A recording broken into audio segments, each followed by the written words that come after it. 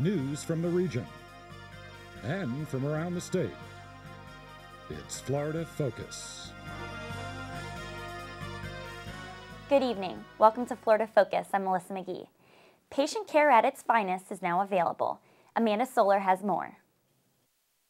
These people have a new thing that's worth celebrating for, their new hospital located on their side of town. St. Joseph's North opened its doors on February 14th. Located in Lutz on Van Dyke Road, St. Joseph's North is a place that shows what a top-of-the-line healthcare facility looks like. The hospital's communication manager reveals what this hospital has to make each person's visit the best possible.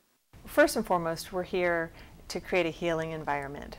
We have the medical expertise to do that, and because we're a brand new facility, we're able to offer the comforts at home. The environment the hospital offers is what makes it so special. A facility built using more than $225 million, the hospital speaks for itself.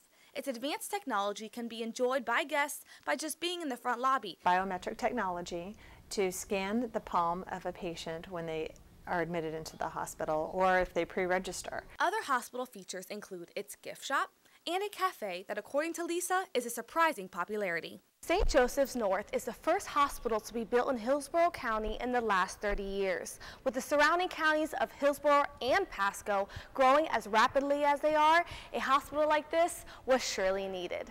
I think the community should be very proud in the fact that our community includes such a fabulous hospital with team members who are so committed to the people that they serve.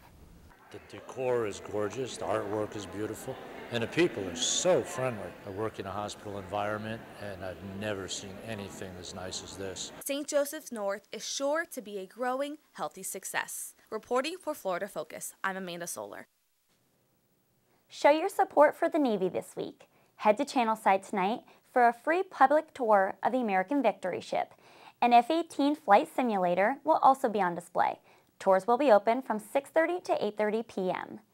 Get out of the house this weekend for MacDill Air Fest this Saturday and Sunday.